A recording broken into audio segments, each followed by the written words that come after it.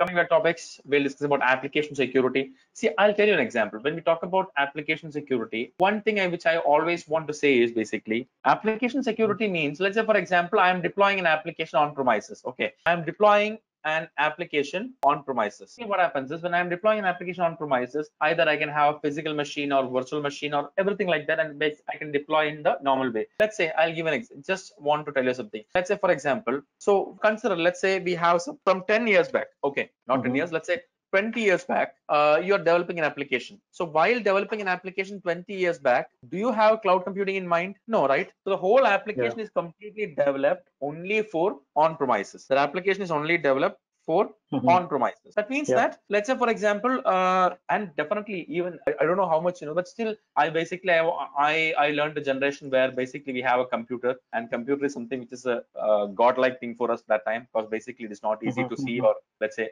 that's fine. Okay, but what happens now? It's accessible to everybody. So at that time, when you say the word computer, okay, when you see the word computer, people say, Krish, now even a child who is just born 1 year, and my daughter also, she's a 3-year-old, she know how to operate a mobile phone now. So basically, this is how it works, right? At that time, when you develop an application, that application is completely defined or planned for on-premises. That means that the controls, the security controls, the application libraries, the backend databases like DB2, etc., those kind of all these things are designed to be on premises. So what happens is when migrating that application to cloud platform, you must have it is like you'll face a lot of challenges. I'll tell you. Let's say last time, some years back, I got an application which is developed in COBOL, okay, and having a DB2 database. They want to migrate to cloud. So somehow, with the help of my development team and everybody, I managed somehow migrate this application. Okay, but once everything is in cloud, the next issue I faced was this application which I developed, which they had in COBOL, will not work in virtualized environments. They need physical machines. Okay. That's challenge, right? In cloud platform, how can I get a physical machine completely? So then I have to basically wait for a third-party cloud provider to give me some bare metal virtual machines. Right? So it was too hectic for me. So this is what happens every time. Okay, that is why we must know that how this application architecture or design and everything can affect us in the lifecycle method. And what is SDLC process, software development lifecycle, and how the security tools and vulnerability management process will address the cloud application security issues and the compliance factor. So basically, we'll discuss each of them in detail now. Okay, that's it. Application security, definitely cloud computing is an advantage, but basically when talking about legacy applications, we can face a lot of challenges. Like this is the key things which you have to understand. See this, how the application security differ in cloud computing. So let's say, for example, in the on-premises, we have a lot of things which can basically contribute to application security. But what are the changes which we can have when we basically move to cloud computing, and how we can have SDLC in the cloud platform, and how we can basically use cloud capabilities. Definitely cloud is providing a lot of capabilities, but how these capabilities can bring up the secure applications in the cloud platform. So all these things are which we have to understand in detail. Okay, that's it. So basically, as you know that in the cloud platform, we have a lot of advantages. Like for example, let's say in the cloud platform itself, they have a baseline of security. So what is security baseline? A standard level security that will always be there. That means that every service you're taking in a cloud provider will be having a predefined set of security controls and a baseline level of security. The rest you have to configure, but a baseline level of security they have. Like the responsiveness means basically all the things you're doing in the cloud platform is the API calls, right? So because you're doing it on the API calls, it is more responsive actually. It can, and definitely even if we call it as isolated, it is definitely multi-tenant. Why? Because even if it's multi-tenant, it's basically giving you isolated structure. Let's say, for example, I want to test an application. Okay, so what is the problem with testing an application? Let's say, for example, I have an application I want to test in my production server. How can I test the application? Because why? Because even tested, and also what happens is when I deploy an application, that application may work or may not, or it can basically affect other applications running in the same scenario. I'll give an example, very simple example. Now you can see that in my laptop, I have something called as a VirtualBox installed for VM virtualization. I have a VirtualBox installed here. But my challenge here, this is okay, fine. But my challenge here is I have a Linux machine. You can see that everything is here. So when if I install Docker, last time this is what I faced. Okay, so everything was working fine. If I start, it will work. Everything is fine. But suddenly one day I have installed Docker on this Docker containers platform. At that time, I have faced the issue, which is something called as, at that time in the Docker environment, I have faced the issue, and that issue which I faced is something like, once I installed Docker, this VMware stopped responding, or Oracle VirtualBox stopped responding. Why? Because then only I came to know that if I basically run Docker, it will basically stop the virtual machines, basically take some files and disable the virtual machine capability. So I was stuck at some point. So like this, one application can affect other applications, or basically sometimes the other application integrity can be broken, the OS can be broken, it can cause some damage. If it's a malware, it can also again make some mistakes. So basically, the testing an application requires a sandbox. Effectively testing an application requires a sandbox. Sandbox means an isolated testing environment. So basically, in the on-premises, creating one like this is hectic. At the same time, cloud platform is already having sandbox. Let's say, for example, I want test an application. It's very simple. I'll show you that. See this. If I want test an application, I don't have anything. I don't want to do. I don't have to do anything. See this. Just log into this account. Next.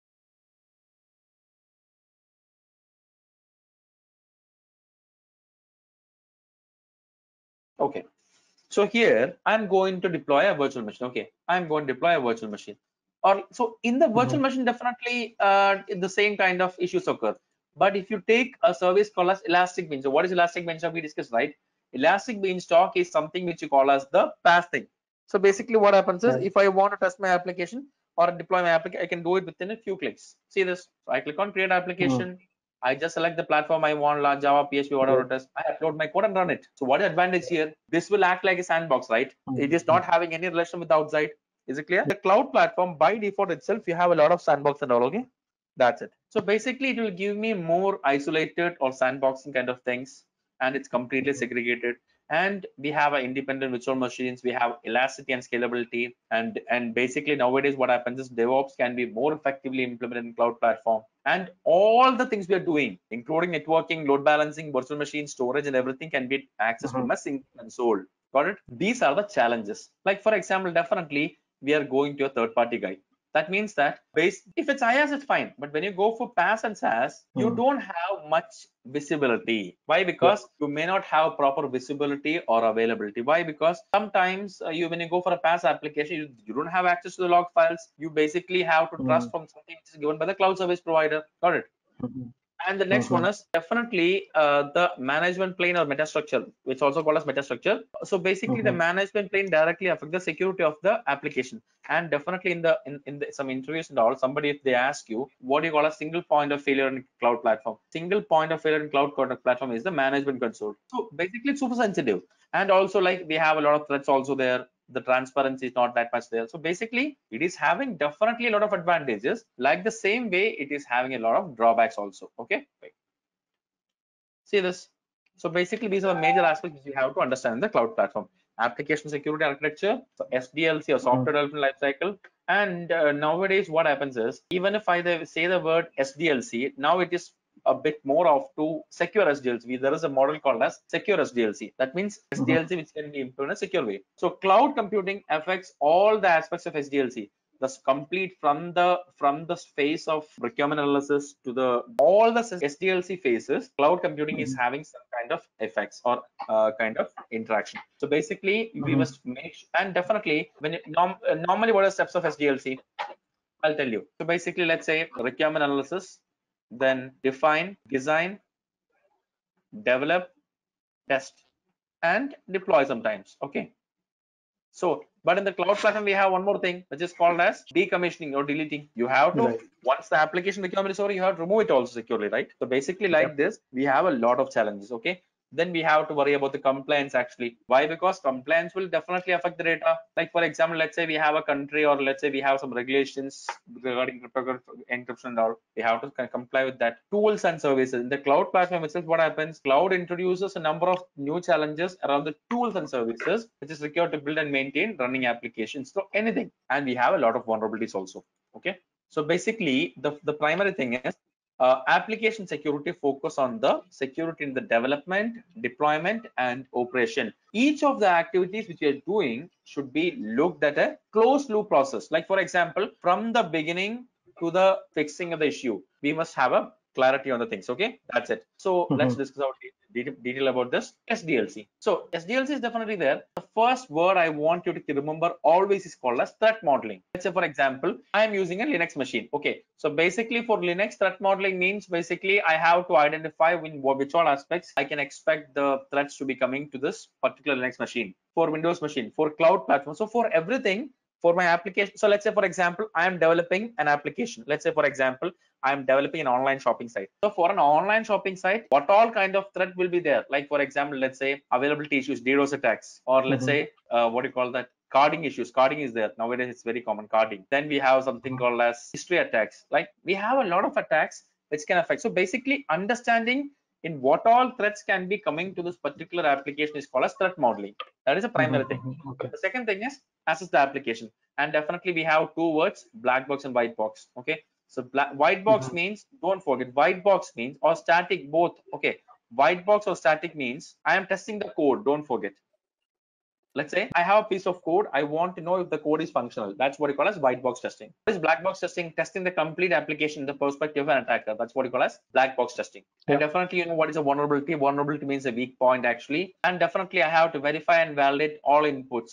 So give me an example for an attack which can happen if the user input is not validated properly. SQL injection, cross-site scripting, all these things are basically a part of because of improper input validation. Okay, these should include both the consumer policies and all relevant cloud provider resources. So basically, what happens is the cloud provider comes in with, gives you a lot of options. Okay, so basically the cloud provider gives you firewalls, some checkpoints, and everything. But basically, you must know, you must talk to them additionally regarding your specialized requirements, and everything must be coordinated effectively. Okay, and basically then we have a SDLC checkpoints. So SDLC checkpoints, what they do is they basically define and implement the process, okay, to verify the application meets the security architecture before going to the cloud provider. Let's say, for example, I want to verify my application is meeting all the requirements to move to cloud before I take it to the cloud provider. Okay, that's it. And by the end, once I deploy, I have to verify that the cloud provider must be able to meet the security requirements as per the standard requirement. That's what I call as SDLC checkpoints. Okay, that's it. This domain, for some people, it can be tough. Why? Because basically not familiar with it. But for you, I'm just giving it very simple. So basically, for cloud applications, these are the four main steps: define, design, develop, and test.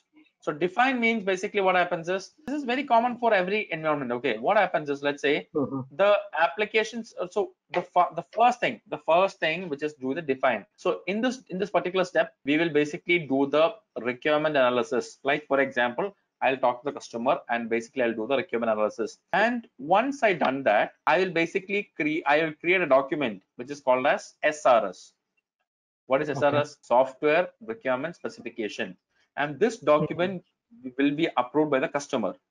Okay, and in the define phase itself, I am basically starting my security assessment. Don't forget, in the design phase itself, I will basically start talking about the different security issues which can come into the scene. Okay, and the next one is I basically design the application. Define means I am basically giving the requirements and preparing the documents, and based on that, I will design an application structure. This is how the application works. So from here, when you click on this, it will go to this. Likewise, you will design the application as per the customer requirement. Okay, and basically the threat model, and don't forget, the exam they will ask you, threat modeling is a part of design phase. Don't forget, threat modeling is a part of design phase. Clear?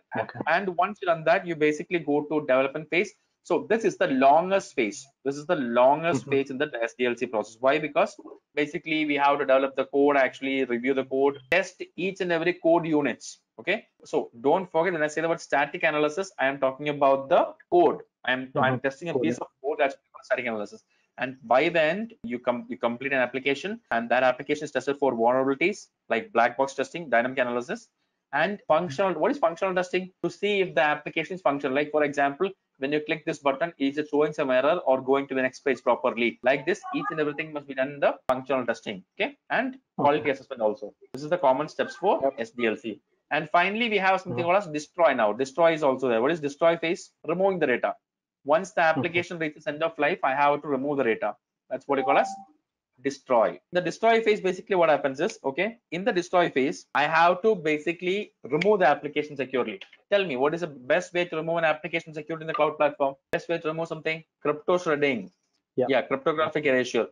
data, Yeah. you will erase the data, and you will encrypt the data with a key file, and the key file is another key file. Okay. Mm-hmm. So I'll tell you one more. In Azure, we have a concept called as key encrypting key, KEK. That means that I Okay. have a data, I can encrypt that using a key file, and that key file can be encrypted using a KEK, key encrypting key. Okay, that's it. That's what we call as SDLC. Okay, so basically, don't forget the design phase. Threat modeling is used to identify and locate the security countermeasures. The design phase is required a detailed review on the system key process, such as authentication and authorization. In the Mm-hmm. okay, and in the development phase also. Okay, basically in the development phase, as you know, we basically develop the application. Okay, and so this is from where the actual code development starting. Okay, that's it.